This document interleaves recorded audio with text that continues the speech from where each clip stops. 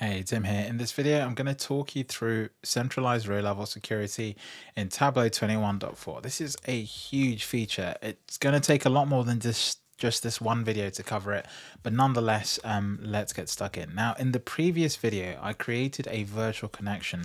I'm not going to cover how to do that here. I've already covered it in that video, so check that out before you watch this one.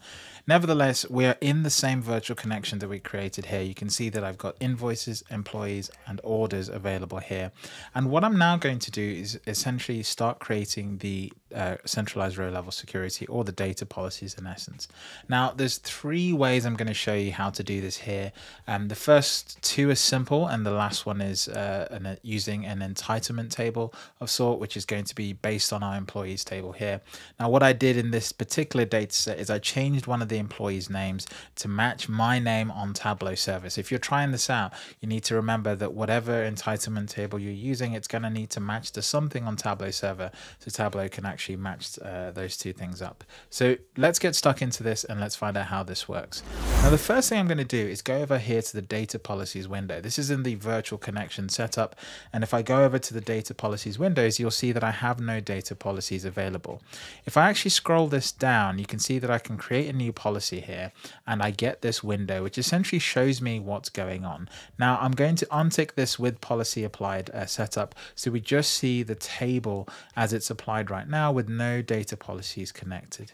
For the first one, what I'm going to do is I'm going to add the orders table, and I'm going to drag it just into this sort of dotted area that says add as a policy table, apply this policy condition to this table. So when you do that, the orders table appears here on the left hand side, and there's this sort of stepped guide. Essentially, step one, you add the tables and columns that you want to map, and then on step two, you write the policy condition. So in this particular case, what I'm going to do is add a column, and in this case, it's going to be ship city. Now, one thing that sort of confuse me is that whenever you add here, ship city doesn't actually have to be what you use over here. And let me explain that a little bit.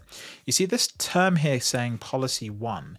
If you rename that, you can actually use that over here to represent this ship city. So let me just show you how that works. So in here, I'm going to double click and I'm going to type in city. And now that I've done that, I can go over here to the left and I can just type city equals, and I'm just going to check one specific city here, Lyon. Okay, and I put a little sort of piece of punctuation there, and now you can see that's been applied there. And now if I go over to the bottom here and I tick this box with the policy applied, we should see that with me looking at this particular table, I should only see rows from the city Lyon. So let that just load, and we should get a preview of that very soon. So yeah, you can see that's worked. We've got 10 of 830 rows, and you can see that the only city I'm seeing here is Lyon. So that's our very first simple policy setup. You can see it's working. Now, one of the nice things I like about this is that you've actually got the full capability of the Tableau calculation window here on the right-hand side. So you could write some absolutely mad policies with this. I don't know, sort of, I've never used any of these in a row level security setup, but you've got date functions here, you've got full Tableau server user functions. I've done videos on most of these functions as well, so date functions, all of that. I've done videos on all of them, so pretty much go and check them out. So that's really sort of nice to see, because you can build logic statements into these policies, and that's going to be sort of like a mind maze to get your head into, but it's really exciting that that option's there. Now, I've created this policy for this table. You can see that this is the orders table. Unfortunately, policies can't be applied to, well, more than one table. So in this case, let me rephrase this. Tables can't be part of more than one policy. So one table can only have one policy. And you can see here that I have a little sort of shield, which means that this table already has a policy, which means we can't add it to another one. We have to go and create a new policy to add the other tables. So let's go ahead to our invoices table here. And what I want to do is actually create a new policy for this one. So I can actually click on this and add it to this policy. If I do that, Let me just go in and add it there. It's going to ask me for the invoices, which field represents the city. So what I'll then have to do is go into invoices, select ship city. That's a bit of a tongue twister. Got to be careful with that one. And for this one, if I click on invoices here, you'll see that my invoices table here is now only showing Lyon. And if I click on my orders table here, my orders table is only showing Lyon there. So this interface sort of adapts to what you're doing, and you have to sort of bear in mind that you can add multiple tables here, and the city column is just simply defining a standard field across all of these tables. And then when this policy is applied to this connection, everyone who sits behind this policy is going to need to use this policy. Because this is a column level policy, it's only going to return data from Lyon in this particular case to absolutely everyone. And the more I add to this table, the more it's going to affect all the other users who are using it. So that's one simple use case. It's really, really nice to use and nice to see. For the next one, I'm going to use the sales person in a particular table. This time it's going to match my own name. So how do we remove these policies? Well, if I go back to the policy list, let's just go back here. I can actually go to this little 3-dot name and remove it. And we're back to square one with no policies applied. Now, if I start by creating a new policy again, you'll see that we start with a blank canvas and our preview starts to load again, and I'll untick this with policy applied tick box here, and we basically just start again. We're basically back to square one, and for the record here, I'm selecting the tables on the left, which is what is generating this preview. If I then select them here, then that will generate the preview as well. So the preview can be driven from two different areas. It's a bit of a sort of an interesting user interface to get used to, but once you get used to it, it's actually a real delight to use. I think this is one of the best implementations of the connection window, bringing in the best parts of Tableau Prep that we've seen already into this experience to really make it nice and rich. Now for the next one, what I'm going to do is bring in the invoices table, and what I'll do is I'll add it as a policy in here, and you'll see that it makes its way in here. And what I'll do is I'll add a column to map, and for this particular one, I'm going to look for the salesperson. And so for this salesperson column, what I'm just going to do is I'm just going to call this sales, just to keep this simple and easy to type. But then now that I've added that in, I'm just going to go in here to sales, and I'm just going to say sales equal username. So I think this is the username function in Tableau service. So essentially what I'm saying is that this sales column, which is referring to the salesperson, is going to basically go and grab that salesperson's name. Where is this here? So you'll see it here in this column.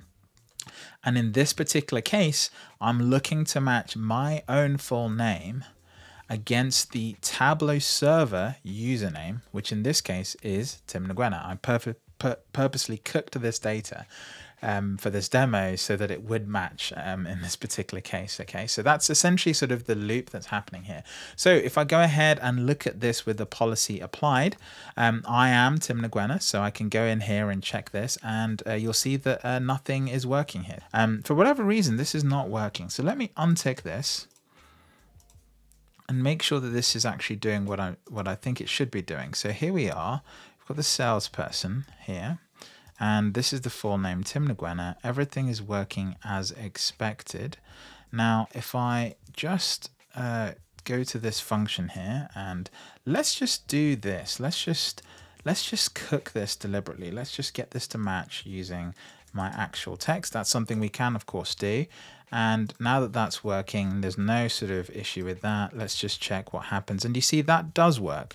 So what's clearly going on here is that I must have a different username to what I thought I had. So instead of username, let's see if I can grab my full name instead from server. So my username is clearly not working for this particular demo. So let's try my full name. And finally, that's working. So that's a good bit of debugging in real time there. We had to kind of figure that out as I'm recording a video, which is always a stressful thing. But there you go. I tried to use the username. In this case, it's actually my email, which isn't going to work.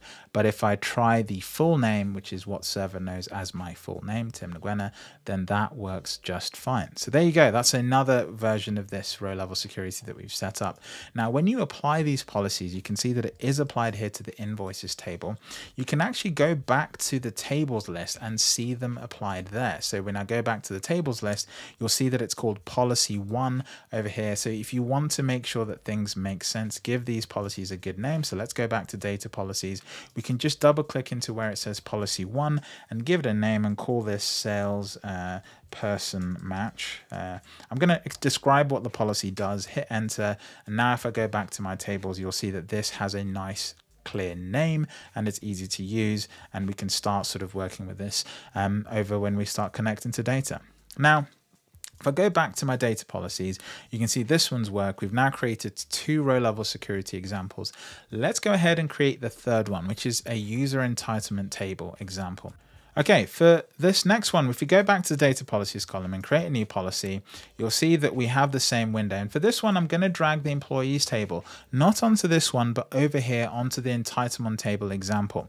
And when we do that, things get a little bit sort of crazy, because essentially what it wants us now to do is to map everything together. So what we now need to do is add all of these into the table. So I'm actually just going to add all of these in.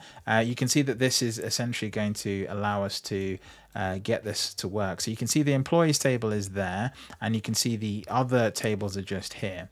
So what we can now do is go ahead and match these up, and what we're essentially doing is almost creating a relationship between these two, telling it what the employee ID is in both data sets, and then that sort of relationship interface is actually what's going to be driving the centralized row level security. So there we go. We've got that matching. So now that's good. We can't rename this particular capability because this is just the way it is essentially. So now that that's set up, what we now have to do is go back and let's preview this data one more time. Okay, I think it doesn't want to load because I haven't done anything here. So let's go in here and just type in what's going on. So for this one, you can bring in various items from your entitlement table. So for this one, I'm going to select full name, which in this case is actually coming from my employees table. And what I'm going to do is I'm going to say that equals the server full name here, like so. And that should become a valid centralized row level security. You can see the calculation is indeed valid, no notifications to be heard there. I'm going to leave this window open, so if we do make a mistake, it tells us. And then what I can do with the policy applied, let's go ahead and see what happens here. This should work. I think I need to actually go and choose a user. So let me make sure that I've selected myself in this particular use case and wait and see what's going on. So let's let that load a little bit, and then we can sort of debug this if it's got a problem. So there you go. I've actually managed to load all of that. And if I go over to this database, you can see I'm actually looking at orders here. And the strange thing here is because orders table doesn't have any salesperson name. It's just using employee ID. We can't actually see what's going on, but you can see here that it's got one employee ID 8, and we can see 104 of 830 rows. If I go over to the invoices table, this might take a little less time to load, and you can see that the only salesperson I can see here is Tim Nguyen, which indeed matches my own server username. And again, this is being matched to the server full name, and the full name that it's being matched to is coming from our employees table, which is the same as what we're just sort of using to describe the entitlement for the user essentially. So this is super cool. I really like this. This is a nice interface. It's actually, it feels like it's been part of Tableau all along, which is really, really cool to see. It works in web edit only, of course. You have to go and set these up in the virtual connection setup. And now when you save this, if I go ahead and publish this, now this sort of data policy is now gone off and is now part of that virtual connections. Everyone who connects to this will only be able to work on their own rows that they have access to see. And so that's really, really cool. You could type in additional conditions. For example, full name equals full name, or username equals Tim Nguyen. And what that will do is it will essentially, if you type the second one, it will essentially give you full access. If the username is Tim Nguyen, then it will just give me access to everything. Otherwise, for everyone else, the full name is going to be what it's going to check against. So you can build in logic statements and checks to kind of create super access for specific people. Maybe they're part of groups. Don't forget you've got the server based groups here, so you can check if they're a member of a specific group, and if they are, show them everything, and if not, then check their full name matches the entitlement table, and off you go. So all of this is super powerful. You can sort of do a lot with this, and again, I really like that you've got the full calculation window interface here, so anything you've done in the past could now be ported into this particular window to do some really interesting things. So that's centralized row level security. Once you've done this, it's applied to the virtual connection, and I've already shown you in the virtual connection video how to connect to your data set, and those connections will observe the policies that are set up here. I'd love to see column level policies. Of course, this has just come out, so I'm immediately asking for the next thing. Column level policies will be great, because it will be great for those instances where you're not having to build multiple workbooks for different groups of people who can't see certain metrics. You could build one workbook, one set of dashboards, and just control what metrics people can and can't see. And of course, have some sort of capability to allow these to degrade gracefully, if that makes sense, inside of a dashboard. So that's it for this video. Thanks for watching. If you found this video useful, if you like the centralized row level security, then by all means, let me know in the comments. If you've got ideas or things you want to try, let me know in the comments, and I'll try and do my best to have a go at this as well. For the virtual connections video and for this video, I'll try and put any resources that I've used in those descriptions as well, so check those descriptions for up-to-date information. And of course, the first comment is always pinned, is from me, and I'll update you there if there's an issue, if I've made a mistake or something's not quite right. So thanks for watching again, and I'll catch you in the next video.